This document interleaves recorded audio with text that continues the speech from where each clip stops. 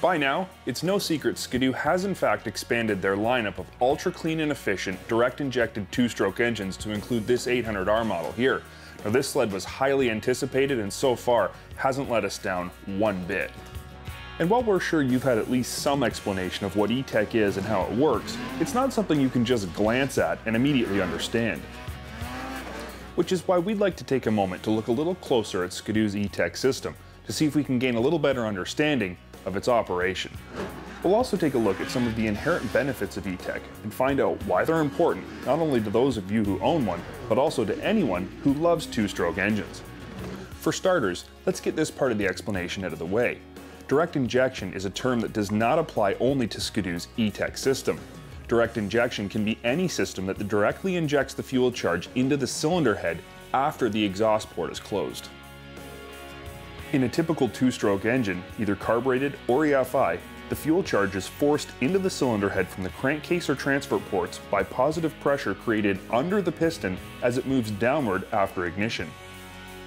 The two biggest problems with this fuel delivery method are that the fuel charge isn't completely atomized when it reaches the cylinder, which means it doesn't burn as hot or as clean as it should. This means you use more fuel, your engine doesn't run as smooth, and you produce more negative emissions than if that fuel charge was completely atomized. The other problem is that because the fuel charge is being forced into the cylinder through the intake port while the piston is moving downward, the exhaust port on the opposite side of the cylinder is still open. Before the piston moves back upwards far enough to close the exhaust port, a small amount of the fuel mixture will always pass through to the exhaust. Again, this means the engine needs to use more fuel, will run less smoothly, and will produce more negative emissions than if the exhaust port were closed when the fuel charge was introduced into the cylinder. The roadblock to solving this problem is both simple and complex. If you wait to inject the fuel charge until the piston has risen high enough to close the exhaust port, the cylinder head will already be holding so much pressure that only an ultra-high pressure fuel delivery system could ever have a hope of driving the fuel in. There's also only the last 15 degrees of crank rotation for the fuel to be injected, which is such a minute amount of time at 8,000 RPM it almost seems impossible. Now here's where we get into how E-TEC works and why it's so efficient.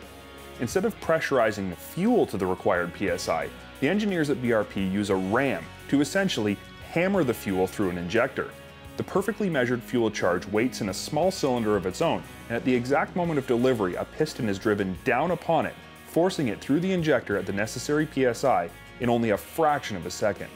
This ram system, or voice coil injector, operates much like the driver, or voice coil, of a home stereo speaker.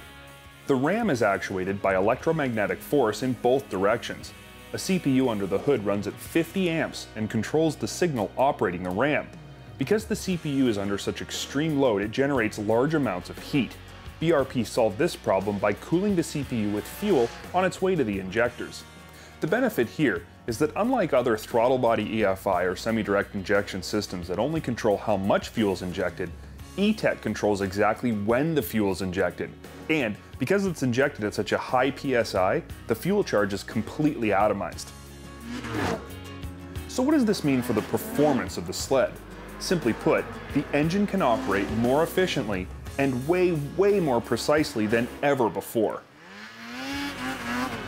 Less fuel is being used at all RPM levels, and oil consumption is at an all-time low. Furthermore, the hotter, more complete burn of the atomized fuel charge means less smoke and smell, and because the fuel is being injected into the cylinder after the exhaust port is closed, no unburnt fuel can escape into the exhaust, which means lower emissions than any other two-stroke in history. Idle is cleaner, idle RPM is lower, and starting consistency is perfect.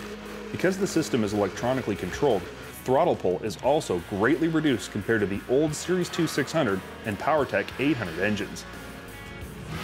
So, from an environmental and a cost of operation standpoint, E-TEC is clearly the best thing since sliced bread. But what I think is most impressive about both the 800 and 600 versions of this engine is that they produce more horsepower than the 600 or 800 versions that aren't as efficient. Basically, both the 600 and 800 E-TEC engines are faster, more responsive, and have more torque than their non-E-TEC predecessors.